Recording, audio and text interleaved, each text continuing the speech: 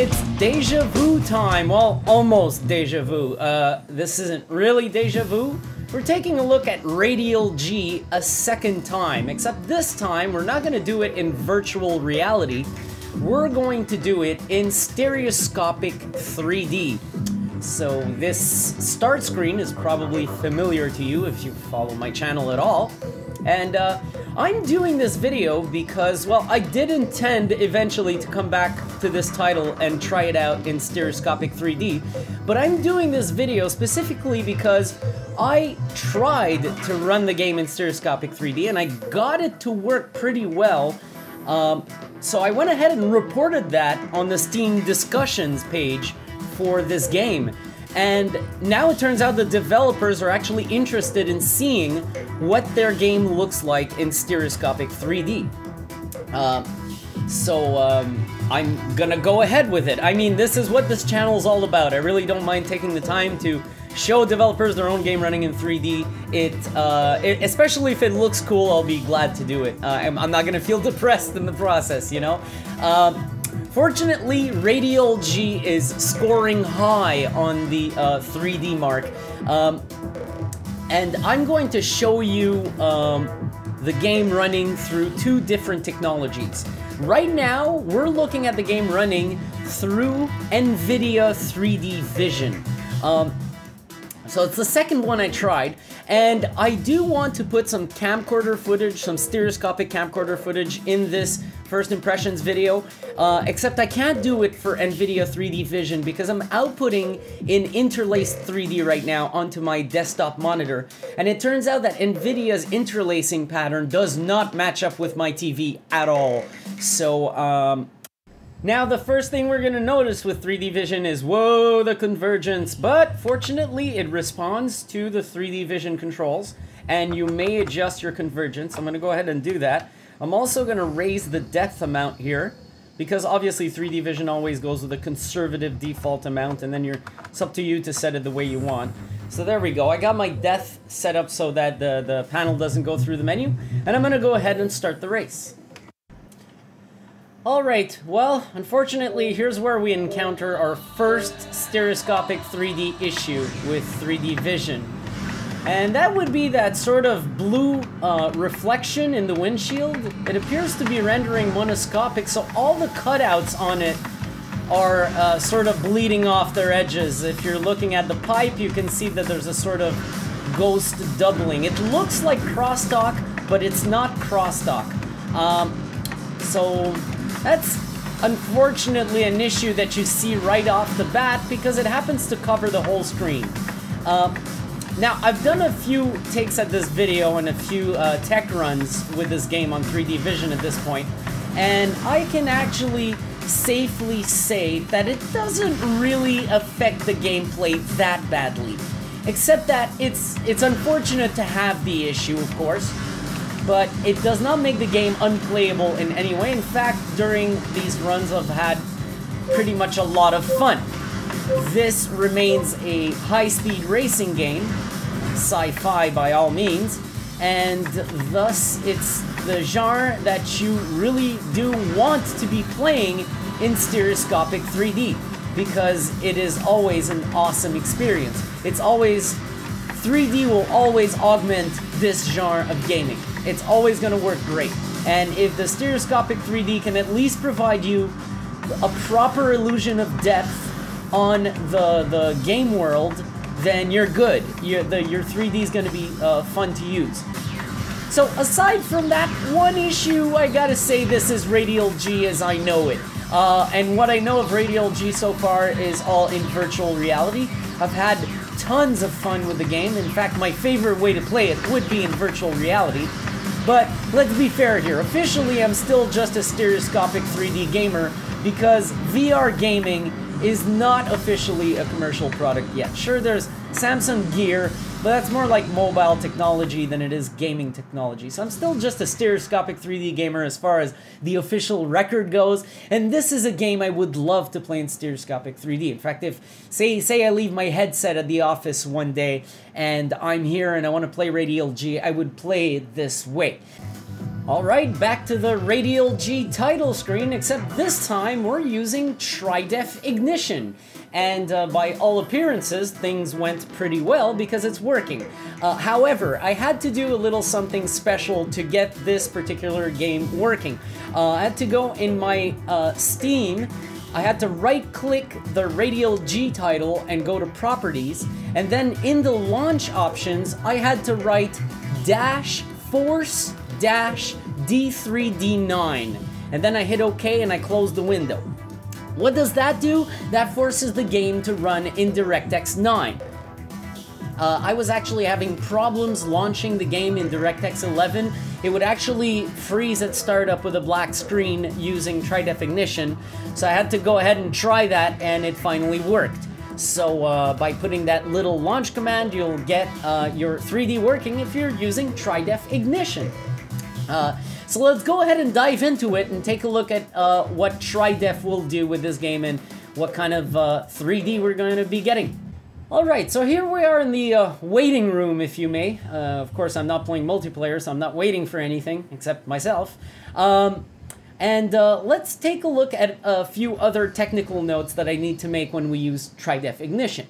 First off, this game works great with the generic Tridef Ignition profile. Worked right off the bat, so there's no need for a custom profile. All you gotta do is you gotta open that Tridef Ignition control panel, you go to Performance, and you make sure that Power 3D is turned off. If it's not done, go ahead and do it. One thing that I personally like to do is I go in the profile, then I go in the focus, and for the scene I pick fixed 1. I put 75 for the near plane and 100 for the far plane. It's just that I like it that way. I'm not a fan of automatic focus in 3D, so I always pick something fixed. And of course, in my 3D settings, I have the usual high depth setting. I went to 65, and to balance everything out, I used 55 for % in front. So that's it. Right off the bat, I can see a problem right now. And this problem I've tried to address using the focus layers, and I was not able to. This often happens with Tridef because it handles the depth planes very differently than normal stereoscopic 3D drivers would, like 3D Vision. What it looks like is happening right now is that the ship is sort of embedded in the ground. The ship is clipping through the ground as far as the 3D is telling me, as far as my eyes are telling me. So let's go take a look at how that fares on the track and if it's a big problem or not. Alright, on the track, and you can see that that problem is still very visible.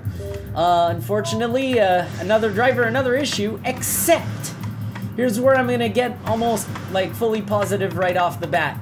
This issue is almost impossible to notice once you start driving. Once you start playing the game, because you are looking out far, and this is a racing game, you are focusing on the game world. You're not focusing on the ship, ever.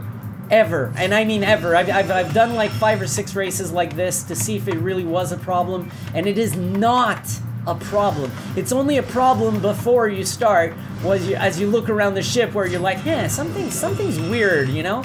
But once you start racing, you are not paying attention to this problem. This is the last of your worries, believe me. After recording this, what I'll do is I'll fire up the game with 3D Vision once more, and if it does happen to resolve the issue with DirectX 9, then I need to let you guys know. So that's why I'll actually go and verify that. So if I find out that 3D Vision works as well as Tridef with DirectX 9, I'll add a clip at the end. If that clip's not there, well, you know what's going on. 3D Vision has the issue in all circumstances. But for now, it does look like that shader that was having a problem in 3D Vision is still there. I see it, except it's not having problems right now. It's a sort of blue reflection in the glass, and the cutout is actually rendering properly with Tridef, which surprises me. The issue that Tridef has with the game is far less annoying than the issue that 3D Vision has with the game. It's going way better for me here. Well, maybe not the run. I'm by all means not performing very well right now, but You know, that's because I'm just doing the run very casually right now to show you the stereoscopic 3D. So that was Tridef Ignition, a much better performance despite the issue that right now is really prominent because we stopped the car, we looked down, and we're like, hey, what the hell's going on?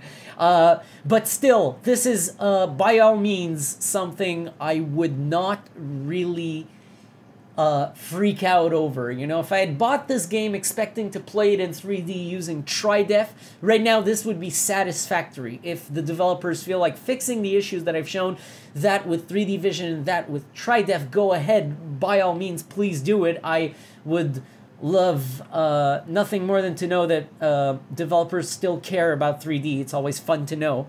In fact, I'm really, really happy to hear that the developers actually wanted to see their game running in 3D already off the bat. I'm really happy to do it for you. I'm glad to hear that. I'm glad to know that developers still care about 3D. And, well, you know, I still care a lot about playing in 3D, so I will help out whenever I can. Well, well, well. Is it me or 3D Vision just won this contest, hands down? I'm gonna have to revise the video and write some text over it if I notice something during editing, but I am not seeing any issues. So it looks like if you start this game in DirectX 9, it's actually going to work in stereoscopic 3D with 3D Vision, and wait, there's something wrong with that blue effect there now in the hall. So that's a new problem now. With DirectX 9, we got a different problem going on. And it's probably a good thing that those blue things aren't all over the place because it is a little annoying for the eyes. But so far, it's looking excellent. Here comes some of those blue things. I don't know what's going on. I think the cutout within them may be monoscopic. Something weird's going on. Maybe the bloom is mono. Oh, they're going through the pipe. Oh, okay. Well, I guess we have some minor issues going on. But again, nothing that halts the gameplay, and I would call this a far better experience than the other one that has the darn shadow problem right in the glass. This is looking quite excitingly good. We should not take away the qualities of Tridef Ignition here. It did a pretty good job with the game. In fact, it's fully playable if you ask me. So with both options, you have something that you can play out of the box, which is pretty cool. So it's a good thing that I came back and checked it out. When I noticed that I needed DirectX 9 with Tridef, I sort of thought it would be really necessary to come back and do the game fair justice and try it in DirectX 9 with 3D Vision. Something is very well known. It's often DirectX 11 shaders that are going to mess with a stereoscopic 3D experience. And the way to address that is just to fall back to DirectX 9 if you have the capacity to do so. If you don't, you have to use complicated shader rewriting tools and shit like that, and it gets really, really, really complicated. Basically, game developers are best at that because they know their shaders. And there we go. My run is done, and that was free of any stereoscopic issue except for those blue arrows. So I would give this an 8 out of 10 right there. Tridef would be getting a 7 out of 10 from me. And of course with DirectX 11, 3D Vision gets a 6 out of 10 and Tridef does not work. So you gotta run the game in DirectX 9 to get the best results with both technologies. They are both very well playable and very enjoyable. So that's it, people. Radial-G in stereoscopic 3D. I shall see you soon.